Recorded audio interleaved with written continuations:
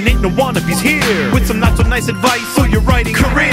To be clear, no punches will be pulled, but the punch may be spiked how they like before they get on the mic.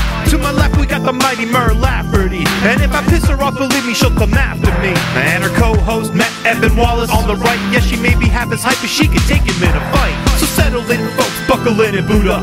Time to meddle in a way to make your writer shut up. It's hard work, but the perk is that it's fun and exciting. Facebook will still be there when you're done writing. Ditch Diggers!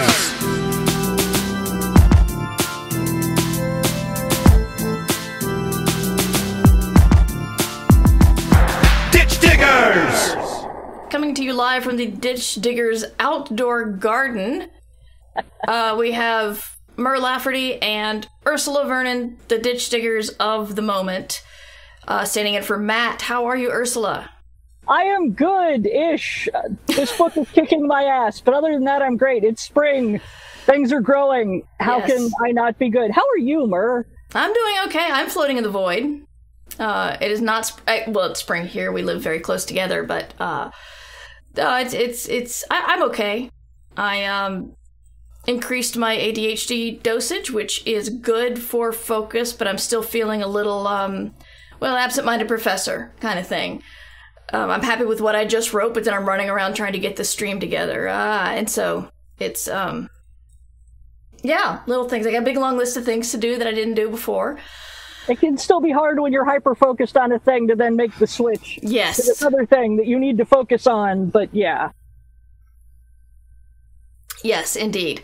Yes, we had, we talked beforehand about how having a good writing day is very important. There's fewer things less important, and the only two things more important are going to the bathroom and picking someone up from surgery. Yes. You should not neglect either of those things for writing. Yes. Exactly. I mean, probably there's some other things somewhere, but I couldn't think of them at the time. Yeah. Those are the two things that came to mind. So they are hard and fast, chisel into stone, the rules. Yes, don't write so hard that you forget to go to the bathroom. Or forget to pick up somebody from surgery. Yes. Anyway, it's a new season of Ditch Diggers. We're still kind of finding our feet. We're live on Twitch, I should say. We're going to be live on Twitch every Monday at noon Eastern Time. I'm going to be doing Matt, and then a guest, and then another Matt, and then another guest. So we'll have Ursula, and then we'll have Cameron Hurley will be the last Monday of the month, and Alistair Stewart will be next month. So gotta have some rotating guest hosts. And thank you very much for standing in for Matt, Ursula. You have a lot of things going on now. They're big shoes to fill, but, I'll do my best. Yes. But first, congratulations on your Hugo nomination. Oh, yes.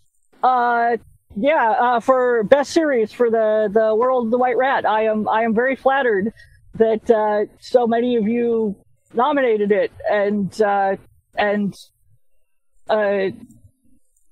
wrote the name coherently, because I'm very bad about, publicizing what I'm calling the series or anything, so. Yes. People are saying congrats in chat. Ursula's not looking at chat, by the way, so yeah, I need to... on a different thing, but thank you. You got nominated for a thing, right? Yes. Escape Pod, which also Preemie is, Preemie in chat, also on the team, was nominated for Best Semi-Prozine, and Divya and I are nominated for Best Editors, set short form. So that was shocking. Very shocking. Only to you. Escape Pod is a good pod, yes. Yes, and you and Davey are good editors. Thank you. But unfortunately, Divvy is gone, and my new partner Valerie and I are we're doing great. Really. That could have sounded more convincing. Yeah, I should have sounded more convincing. No, I knew, I knew how much I relied on Divya's clear thinking and organization, and Valerie Divya chose Valerie for her clear thinking and organization, as well as being awesome and editor alike and stuff. But I miss Divya, still. It's hard to adjust to new coworkers. Yeah. Even when they're fabulous new coworkers, you still gotta get all the groove together. Yeah. So yeah, we're nominated for 2 Hugos. That's exciting. We'll be going to Chicago. You will be too, right? No, I'm probably not doing Chicago, which means I'm gonna need to send you with a acceptance speech on the off chance I win. What? You're not going to Chicago? I have a bunch of conventions like all along there, and I needed a month that I wasn't. I'm sorry. Okay. It's fine. It's fine, and I won't win, so you probably won't have to get up and talk about, well, probably not slime molds. No, but you've done that. Yeah. Potatoes? Whatever seizes my imagination this time. No, you're going to make me get up and talk about hyenas, aren't you? Oh God, that would be the most cruel and, And it would guarantee you'd win, too. Just because you really don't want to give that speech? Oh. Yeah, well, I was asked to, the first time I was asked to accept a Hugo, I won't say who it was, but if you know people well in science fiction, you could probably guess. I was asked to give the speech in Klingon. And it was a relief. Not to have to do it. To not win, yes. I did not know what I was going to do. I was probably go up and say... provided a phonetic... Yeah, he did give me phonetics. I was thinking I might just go up and yell the Klingon I knew from college, which I think was now I can't even remember what it means. I just remember what it was. But remember reading a speech on hyenas would be worth the price of admission. Thank you, Lee. Preemie is cackling. Yes. Anyway, so I'm sorry. This is news to me. I'm very sad, but I understand the need for a break, and I admire your self-care, self-control stuff. I mean, it's less self-control and more. I got a thing in July. I got a thing in August. I got a thing in October. I got a thing in November. And yeah. Besides, this means I can join you at SmotterCon. That's true. That'll be awesome. I was gonna say something else. Dang it! Somebody, Christian, talking about Frasier in chat brings to mind Frasier episode where Frasier asked a Jewish coworker to help him write a speech for his son's bar mitzvah, and the coworker gives him a speech in Klingon instead. All right. Okay, well, I just be available Sunday night for lots and lots of texts, if you don't mind. Oh, no problem. I shall watch the stream and lift a glass and have my phone fully charged. Okay, good. Anyway. And I promise the acceptance speech will be written in English. Thank you. But, yes... Ditch digging. Yes, we are going to ditch dig. We were talking about what we were going to talk about a little while ago, and Ursula, will you say what happened? You received an email. I probably received the same email. I just haven't read it yet. And this is no shade on the panel. The moderator had sent out the list of questions they wanted to ask, which some moderators do, which great. And one directed at me specifically was, what is selling right now? And should writers write to that market? And this was an odd question to direct to me. I'm sure they meant well. I appreciate the thought, but I have no idea. I'm not an agent. I can tell you what books I have sold, but that only means that that one book sold, and most of the ones I'm working on sold, 2 years ago. Yeah. And if you try to write to the market of what is selling now, because you're like hanging around agents or something, and they're like, yeah, X is hot right now. Well, if you try to write X, unless you can turn the book around in a month, X will no longer be hot by the time your book is done. Yeah. Or the market will be glutted with X. And if you're me, who has, you know, a certain perversity, not to be confused with perversion, but if somebody told me this is the book that is selling, you should write this, I would immediately be driven to write anything else on earth. Yeah.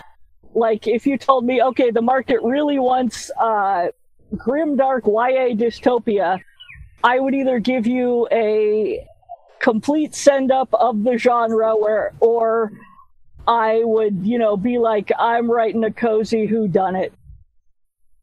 You'd write a garden cozy whodunit with old people. Yes.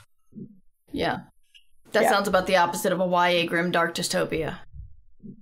Probably, yes. Yeah. Yeah, the writing to the market thing is tough. As Preemie says, do people know anything about publishing timelines? I don't think a lot of people do. I don't know how often yeah. you talk about that on Ditch Diggers. Well, we can talk about it now.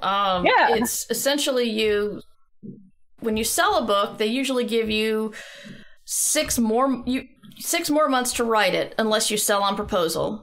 But if you give them a book that they want to write, that they want to publish, they'll give you about 6 months to edit it. And then they'll need time to design the cover, the time to talk to sales and marketing and figure out where it fits in the schedule, time after you turn in the final draft to send to the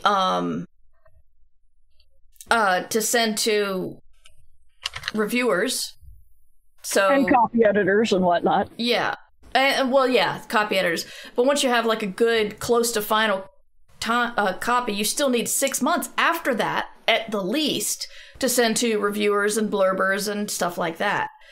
And then throw in a pandemic and you've missed a couple of deadlines and they can't count on when you'll actually turn it in and when to schedule all that other stuff out. And you've got like 18 months to 2 years kind of thing going on. And even if you don't miss the deadline, your editor may suddenly be trapped at home with 4 small children, as happened to me at one point, and that is why the book contract, they literally took a year to get back to me on a book once.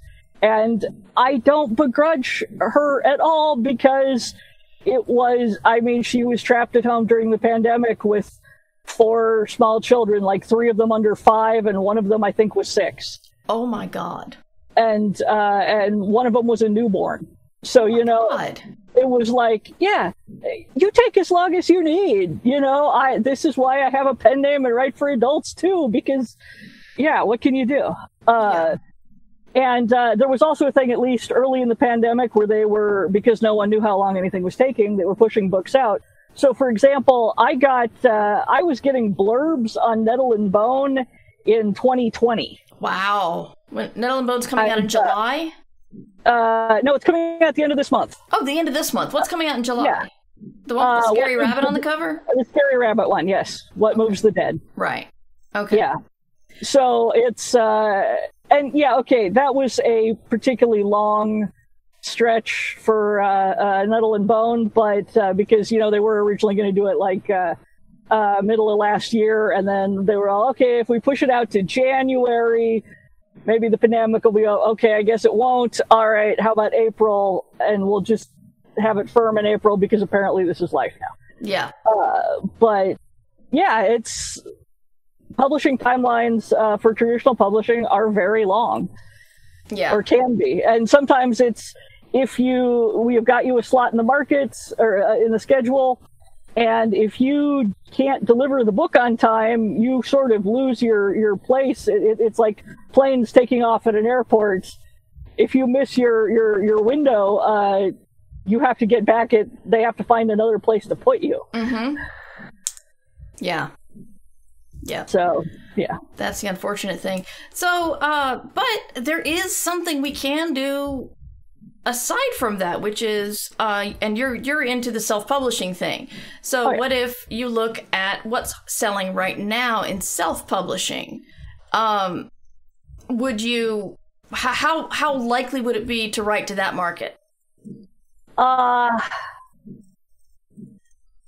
It would be different just because, well, first of all, that would require doing a level of market research that is difficult for me, I suppose. It's so funny because you do so many other things to self-publish a quality book. It's not like you're just, putting out a black or white cover with some text and then, the easiest export to EPUB option in Microsoft Word. You have good layout and you have copy editors and you have cover design. Well, you do your cover design, but that's because you're just multi-talented, and I don't hate you for that at all. Well, actually, the thing with cover design is one of the things where I do market research, because if I know the genre, I go look at what the other covers in my genre are to see, okay, what do the books that are selling look like? Interesting. I don't know what necessarily what's written in them, because I can really only write the books I write. Like, if you told me that Shapeshifter Erotica is selling really well, okay, and apparently Shapeshifter Erotica was selling really well for a while. I don't know if it still is. Yeah, we missed our window. Perennial favorite. Any book I wrote would still be the Ursula Vernon Shapeshifter Erotica book. Like, it would still sound like me. The sex would still be awkward. It would still probably be funny, and there would be at least one really creepy thing happening in it. Right. But so I'm not going to go read like 20 Shapeshifter Erotica books and be like, this is what the market wants, I will write a book like that. Yeah. Okay, well, that might be kind of interesting, I suppose, but I'd probably just get really bored with it after a while. But I had I written a Shapeshifter Erotica book, I would go look at the covers. Yeah. And be like, okay, this, and this, and stock photo. And with Shapeshifter Erotica, at least, there is a very specific cover design, which... it is like the dude probably without a shirt, the animal in the background, photos sort of superimposed over a landscape, and yeah. What if you take a Regency classic and just like put a werewolf instead of a rake? Like Bridgerton? I've never actually read Bridgerton. Neither did I. I've just seen it everywhere. Actually, can I go to... Huh? Does Bridgerton have werewolves? No, Bridgerton has Regency romance. Oh, yeah, I figured that much, but I figured it could also have a werewolf. I mean, it could. I haven't seen it or read it either, so I could be completely wrong. Maybe there are werewolves, and the sex is so good that's all people talk about, and they don't talk about the werewolves. But now I want to write the werewolf and the rake. But that would mean I would have to know Regency romances, and still I bounce off that pretty hard. I love Regency romances. Someday I want to write a Regency romance, but being me, it's going to have potatoes and something strange and something disgusting. Yeah, I can't get away from speculative fiction, even, with writing it, because sooner or later I'm just like, okay, but what if on top of all of this, there were horrible skin-stealing monsters in the basement? Yeah. I have intended occasionally to do an anthropomorphic version, because I could probably do it if the characters were like all dogs or wolves or chickens or whatever. Then it would be just weird enough that I could go. And if I was going to do that, in fact, I had already worked out I was going to call it Regency Bitch, and it would be all dogs. And it would be a send-up of the Georgette Heyer Regency Buck. And it would sell 5 copies, probably mostly to the people currently in the chat. I was sitting here watching the chat, waiting to see it explode with, would buy now, take my money, We got Where Potatoes, Regency Romance, yes, The Spinster and the Slime Mold, and then discussing whether Mary Robinette Kowal's books had non-humans or werewolves. Hello, kids are asleep. Sorry I missed you coming in. Lovely to see you. And Preemie had to go, but Preemie says, everyone go by What Moves the Dead. It is very, very, very good. So, oh, thank you, Preemie. Yes, thank you, Preemie. So I was just thinking about what's selling now, and I realized I don't even have to look at the top sellers because they're all going to be stuff that's gone to film or TV, and people want to read those books now. It's going to be at least one classic old white guy, maybe dead, maybe not dead. Tolkien, Martin, Asimov, one of those is going to be in the top 20.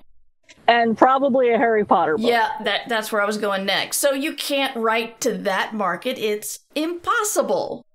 Yeah, unfortunately. Yeah. It's, you know, how long does it take you to write a book kind of thing? In the very, like, highly specific, even if you're writing short stories, if you are writing seasonal, you know, like, okay, say a magazine has a call for Halloween stories, they're usually buying the Halloween stories in what, you know? Spring. April? Yeah. So either you learn to write a Halloween story, you know, a quarter ahead, or you wait a year. I keep wanting to write a Christmas romance, but I'm only inspired at Christmas, so... Yeah, so you'd have to, like, sit on it for a year. Yeah.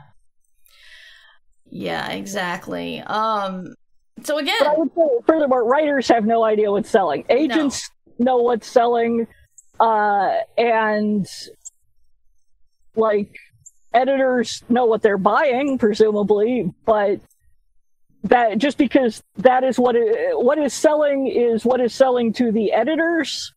What is selling to the readers is, I mean, if editors could predict that every time, publishing would be a very different industry. Yes, exactly. I mean, and even like controversial books, I remember in my little world of Twitter, and I follow a lot of publishing Twitter, American Dirt was a horrific, what's the word? Damn it. Appropriative? Thank you. Appropriating piece of shit. And yet, it was a bestseller. It was highly publicized. The big Target.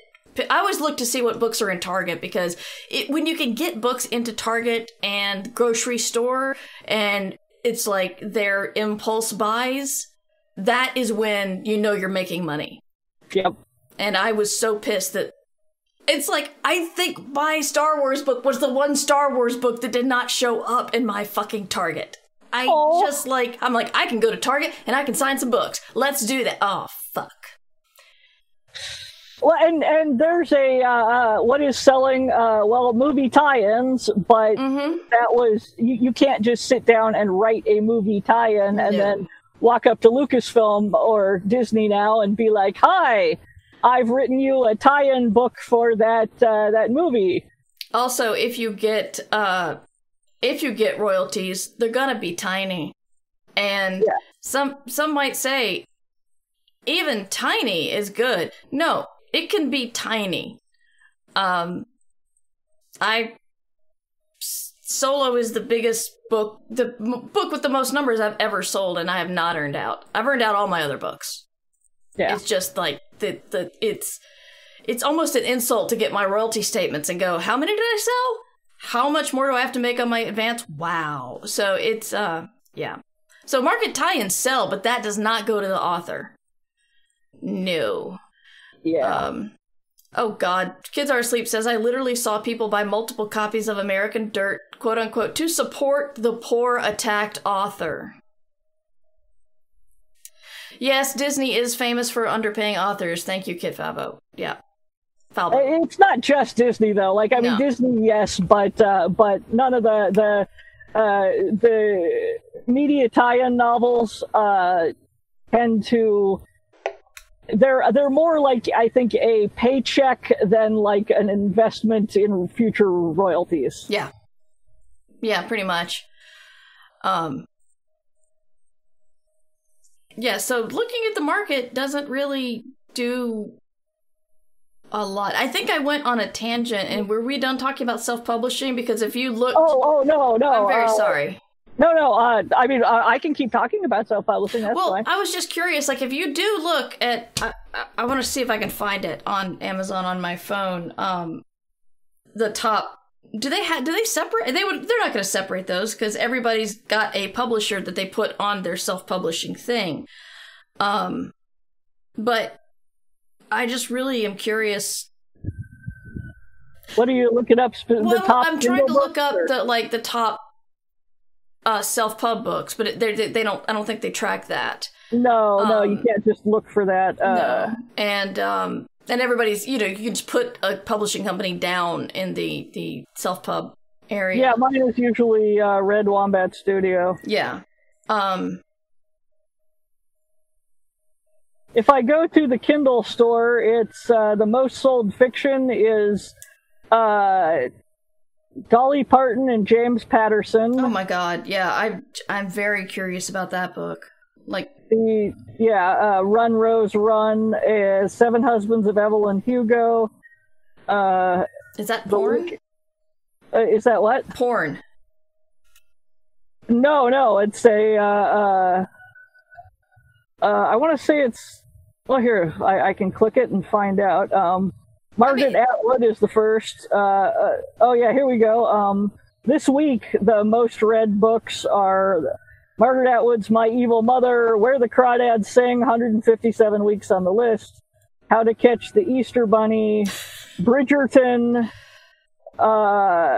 Verity by Colleen Hoover, Bridgerton, Dolly Parton, James Patterson, Bridgerton, Seven Husbands of Evelyn Hugo. Let's see, that's I thought you said Seven Husbands, the Devil, and Hugo, and I'm thinking that sounds like porn. I'm writing that down. Seven Husbands, the Devil, and Hugo.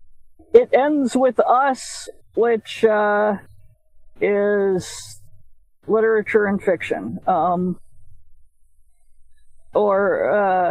It's a bold and deeply personal, heart-wrenching story that breaks exciting new ground.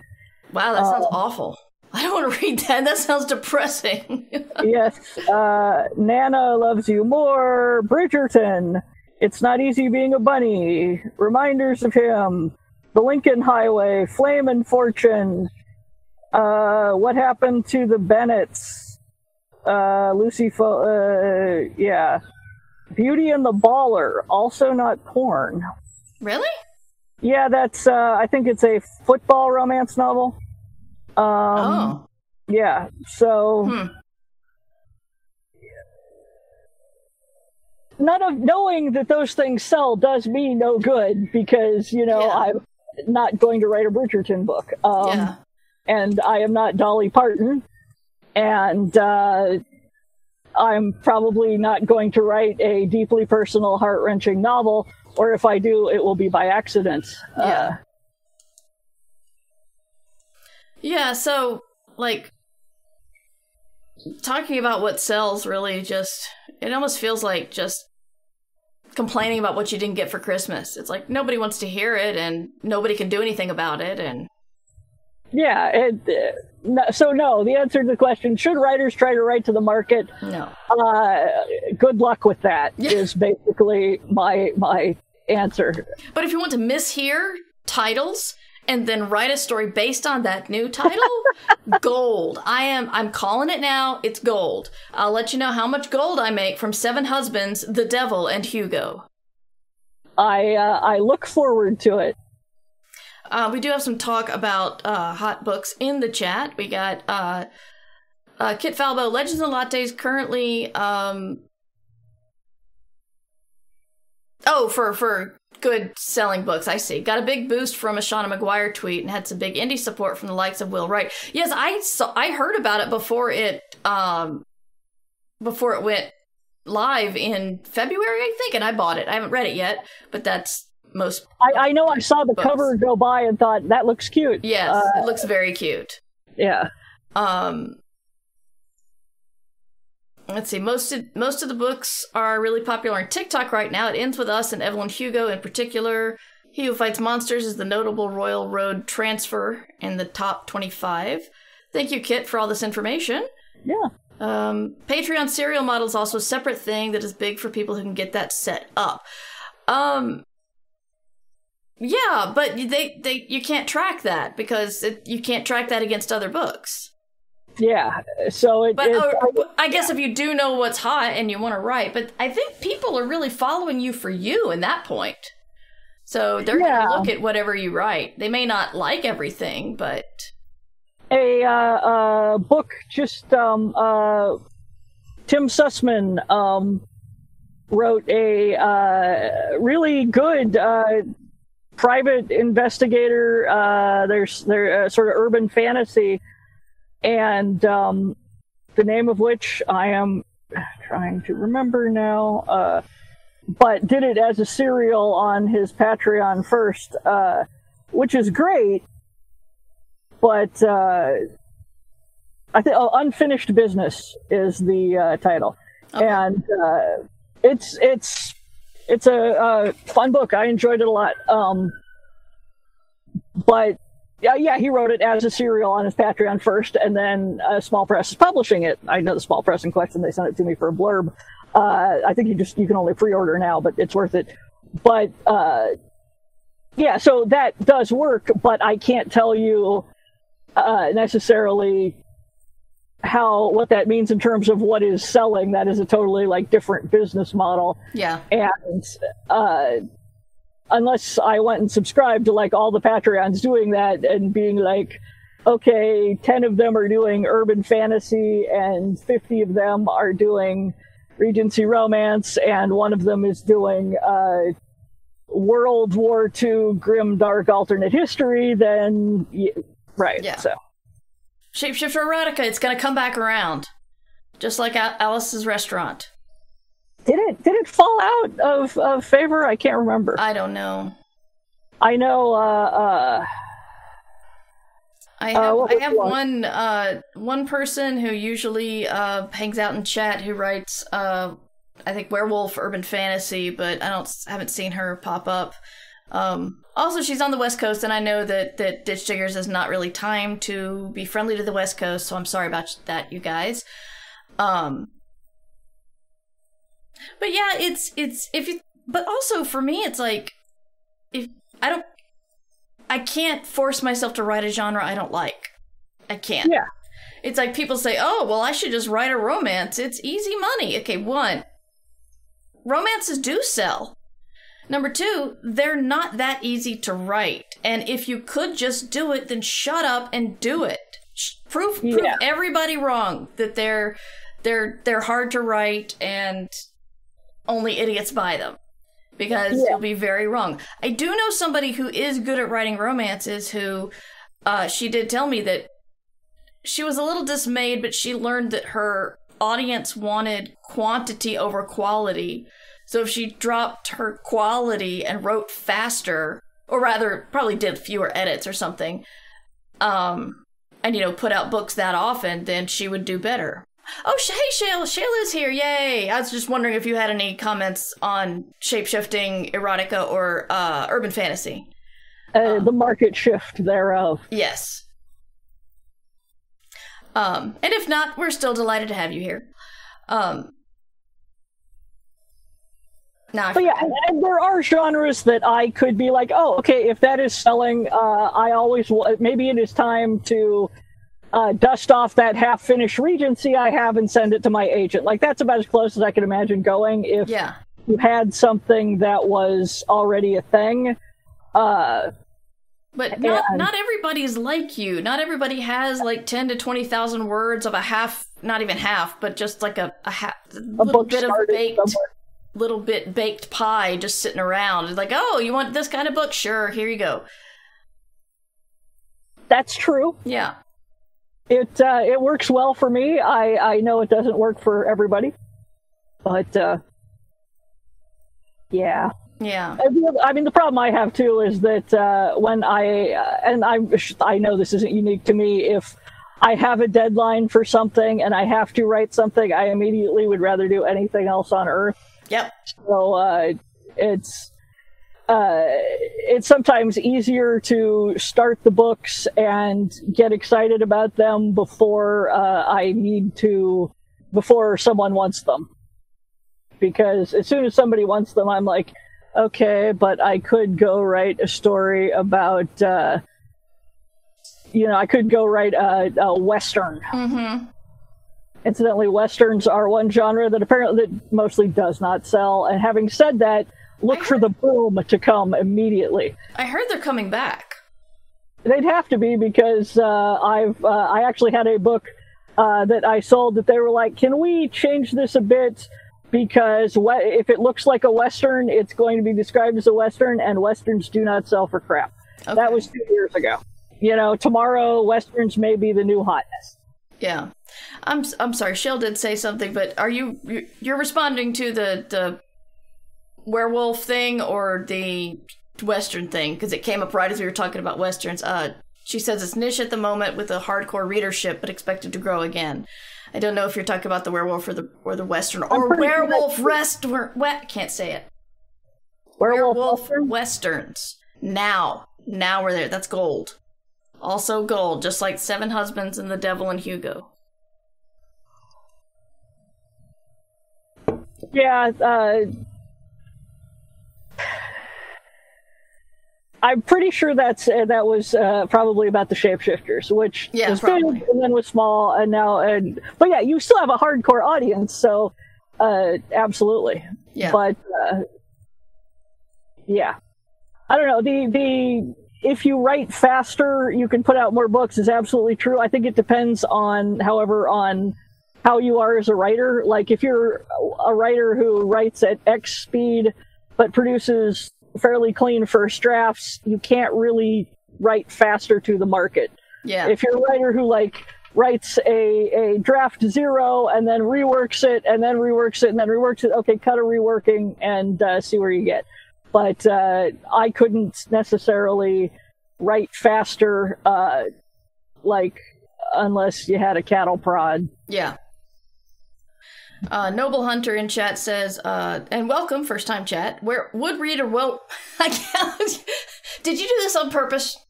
You did it on purpose, didn't you, Noble Hunter? Is it Werewolf Western? No, it's would read a werewolf Western. I think actors say that to warm up.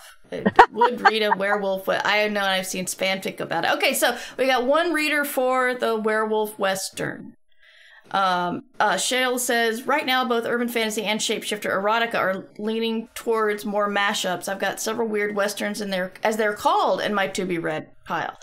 Yes, weird western. That's right. Thank you, because I remember it wasn't just straight Louis L'Amour things. It had to be weirdness. Yes, I remember that. Honestly, one of my favorite books ever as a kid was a Louis L'Amour novel that I picked up at, of all things, at a grocery store on a long car ride kind of thing, and it was called The Haunted Mesa, and it is a weird western in so much as it is certainly the weirdest thing that L'Amour ever wrote, and it's it's set in I think Arizona and Canyon Country, and then they wind up traveling between worlds into this weird twisted up version that is actually the Mayan underworld of Zolbalba, and they're in this maze full of mirrors and panels and things, and there are Sasquatch. And I'm like, obviously, I was 10, I was like, this is possibly the greatest thing I've ever read. I would later attempt to read more Louis L'Amour to recapture that and discover that apparently that was the I'm Louis L'Amour, I can write whatever the fuck I want now book, and there was nothing else like it. So, wow. So basically he tripped one time. I mean, he did one LSD, he wrote a book in 3 days, doesn't remember anything about it. It was, and now if I reread it, I'm like, which I have not done, and I don't recommend it. Have the happy memory. I mean, there's so many things that I'm sure are terribly wrong about it, but it had some really cool stuff. Like, the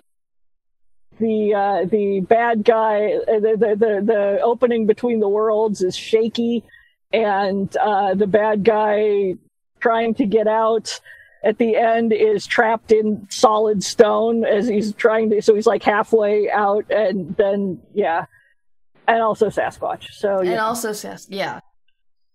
And like there were Komodo dragons for no apparent reason in the desert. Okie dokie. Fascinating. Yeah. Loved it. We got it's been Christian Writing says it's been re-released in a special edition with bonus materials as part of the Louis L'Amour's Lost Treasures collection. I'm going right now. And thank you, Kit. Yeah, that would be the Stephen King method. The trip balls, write a book, and forget about it entirely. And thank you, Jasmine, for 12 months subscribed. Thank you very much. Really appreciate the support. So we're getting close to our time. If anybody in chat wants to ask questions about the market, please let us know. If you would like to ask questions, and you're listening to this later, mightymur@gmail.com is how you get in touch with me, and just put Ditch Diggers in the subject line, because usually I assume it's for my other podcast if you don't. So, yeah, if you have any questions or comments about the market, would love to hear them. As long as it's not what is selling right now, because as we've made clear, we don't know. But now I have to figure out what Seven Husbands and the Devil and Hugo are going to be about. I'm thinking either multiverse or porn, or multiverse porn. Does it have to be porn? I just keep thinking The Devil and Miss Daisy. That's all. Oh, okay, yeah. Daisy. That was driving Miss Daisy. What was the devil in? The Devil and Miss. I have the internet. Hang on. Yeah, I don't. Sorry. Speaking of... The Devil and Miss Jones. Devil and Miss Jones, thank you. No, Daniel Webster was something else. I'm talking about porn, guys. Keep up. It's terrible, by the way. It's, speaking of weird, I watched Everything Everywhere All at Once yesterday. And, it is by far the weirdest fucking thing I've ever seen. And it was great. And, you know, I expected greatness from Michelle Yeoh, because she's Michelle Yeoh. You always expect greatness from her. But I did not know Jamie Lee Curtis was in it. And she's also amazing. And just Jamie Lee Curtis as an antagonist, sort of. Yeah, she's an antagonist. Against Michelle Yeoh. This is not like, if you know anything about it, it's a multiverse story, so the main character is not the Michelle Yeoh of, she's not a kung fu movie star. So, you know, her trying to be awkward and fight with Jamie Lee Curtis, who is also much wearing things that show that she is not, kept as fit as the woman actually has. So it's just amazing. And weird. It's so fucking weird. Every time I thought it was weird enough, no, it got weirder. And it got weirder. And it had tender moments, and I cried a little bit, but it was still the weirdest fucking thing I've ever seen. I gotta say, everyone else was laughing, and I'm like, I would laugh, but I am in too much shock that this is so weird. Yeah, the closest equivalent I have to that is Donnie Darko. So. Yeah. And the thing is, I don't want to talk about it because I don't want to spoil anybody. Yeah, don't tell me anymore. I won't tell you anything. I won't tell you anything. It's just really weird. I'm excited. So, yes. You and Matt usually have, like, specific things you ask each other, and I feel like I'm falling down on the stunt Matt job because I can't remember any of them. Not really. We ask, like, what's going on, what are we up to, I think. But I mean, it's been so long since we've done the show on any sort of regular format that... What are you working on? Let me do that. What am I working on? I am working on book 2 of the Midsolar Murders. The tentative title is A Swarm of Cuckoos, and I need to talk to you about that. About cuckoos in particular, or no, swarms of cuckoos. Oh, okay. And the insect cuckoos. Oh, the cuckoo bee. Yes. Yes. Okay. Yeah. Sure. Yeah. So, but yeah, I'm about 33 or 4,000 words into that, and I still have a couple of weird, like, how did this happen and why did this happen? And I better figure it out as I write hesitancies. So, but I do feel like I've hit my stride and I know my characters, and I think my biggest problem now, I've made some really big, it's a story. Things are gonna go wrong. But I've made some really big things go wrong beyond the actual murder that's supposed to be investigated. And I can't forget that it's a murder mystery, and that's really the goal, is to figure out who killed Oscar. So, yeah. Gotcha. So yeah, it's but I had a 2,500 word day yesterday. I'm feeling good today. I'm going to be writing after this. Hopefully going to get some good words down then too. What about you? I am still working on this retelling of The Goose Girl, and this book has really kicked my ass. I'm at 60,000 words now, and I didn't expect it would be this long. And I can't shake the feeling that, it's 60,000 words and nothing has happened, because it is actually sort of a Regency. People are, standing around and talking a lot. Mm. And I'm like, is this just 60,000 words of people standing around talking? Are people going to be horribly bored? Yes, I have at least one murder. Okay, but good. There's, a bunch of just people discussing things, and I'm like, this is going to be slow, this is going to be boring, people are going to hate it. I will have to change my name and become a medical test subject, so, yeah. Or, you could just become the next Aaron Sorkin. He wrote, The West Wing, right? Yes. Lots of people standing around talking in that. Or walking through through hallways and talking. I finally introduced a ghost. I was right around, the 60,000 word mark. I was like, this needs a ghost. That'll pull. It's not the person who was murdered, so that works. But that's good. You had a murder of that right there. Just ghost, free ghost for the taking. Exactly, and the end goal is the sort of batshit horror. Things have gone really bad. The dead horse has dug itself out of the ground and is wandering the gardens without a head, and thing. But there's all this talking before we get there, and yeah, I don't know. That's why editors exist. I'll hand it in, and they'll be like, "There's way too much talking here. Cut these scenes," and I'll be like, "Yes, ma'am." Well, we got some talk in the chat that does not sound boring. The kids are asleep suggests The Horrible Goose Girl. Oh, it's a horrible. Is that a? This is the Falada is one of the bad guys, and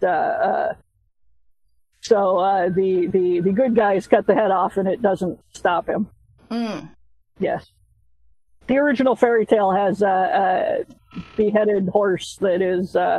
And they hang the skull on an arch so the heroine has to pass it every day, and the skull talks to her. And fairy tales are messed up, but I always like to find ways I can make them even more messed up. Mm-hmm. Yeah. Yep. So hey, it looks like it's been an hour. It does. I have taken an hour of your time. You've sat in the sun, and I have floated here in the void. It's dappled shade. It dappled shade. If I was a hosta, I would be fine with this. Oh god. It's dappled shade. And there's a hosta. Yes, so. And the hosta is fine, it looks like. Yes. This is when I went to this nursery, right? Okay, I tried to go to the one really good nursery, and then they were closed on a Tuesday, and who the hell is closed on a Tuesday? I don't know. But I was with a friend of mine from out of town. We were going to a nursery, damn it. So we started Googling nearby nurseries, And we wound up in Angier, which is a weird-ass town in North Carolina, and went to a huge nursery, and they were like, hostas, yeah, we have some of those. Go on that track around the barn, up the hillside, it's under the pine trees.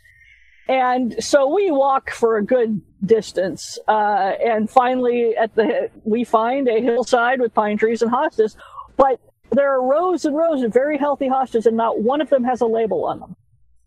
And there's thousands of cultivars of hostas, so no idea what you're getting.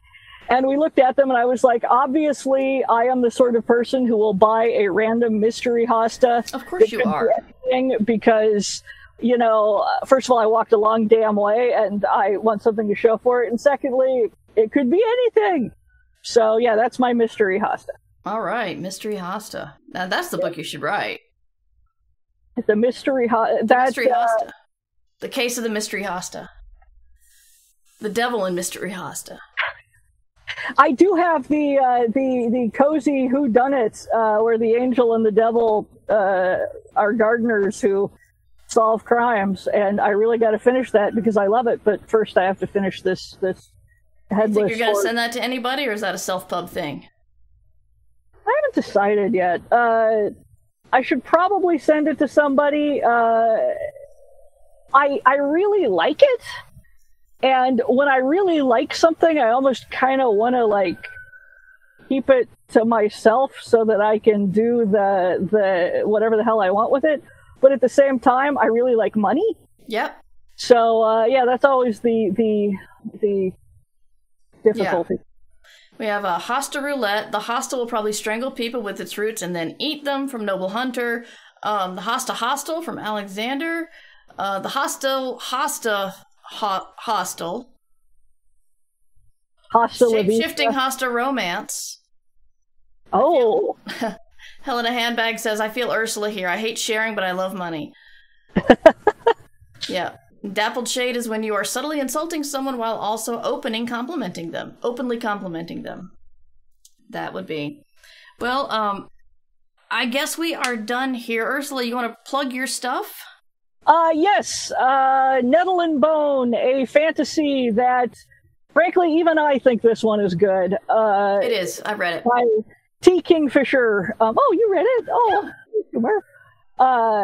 is coming out on the 26th, so you can pre-order it now. And yeah, it's cool. It has a demonic chicken and other stuff. And What Moves the Dead, a horror novella coming out in July, also by T. Kingfisher. And I have just written a bunch of other books in general that are currently out that you can go buy at any time. Yeah. Yes. And I am Mer Lafferty, and my books are available where fine books are found. Most recent original book was 6 Wakes. When I think about how long ago that came out, I feel really bad. But my newest one is Station Eternity, and it's coming out this October, and you can pre-order it now. And you should, because it's great. I'm sorry? And you should, because it's great. Thank you. It is essentially Murder, She Wrote on Babylon 5, and I'm very proud of it. Scaring me really badly because I haven't put an original book out in a while, but there we go. And also, if you like Star Wars, I wrote the solo novelization and got to add some really fun scenes. And if you like Minecraft or your kids like Minecraft, I have one of those too. And my other podcast is I Should Be Writing, and it streams twice a week on Tuesday, Thursday, 3 p.m. Or you can subscribe to the podcast feed, or you can support at Patreon and get all my crap. Should probably come with a better marketing term than that, but patreon.com/MightyMur, Twitch is twitch.tv/MightyMur, and I think that's all my stuff. Thank you for pre-ordering, Jasmine. That's awesome. Thank you, Helena Handbag. Thank you, everybody in chat, for keeping us company, and thank you for listening whenever you're listening to this, because you keep this going. I'm very glad that Ursula's helping me keep Ditch Diggers alive. I'll be back next week with Matt, and yeah, that's about it for the show. You can support us at patreon.com/MightyMur. Ditch Diggers! Theme song by Devo Spice, devospice.com.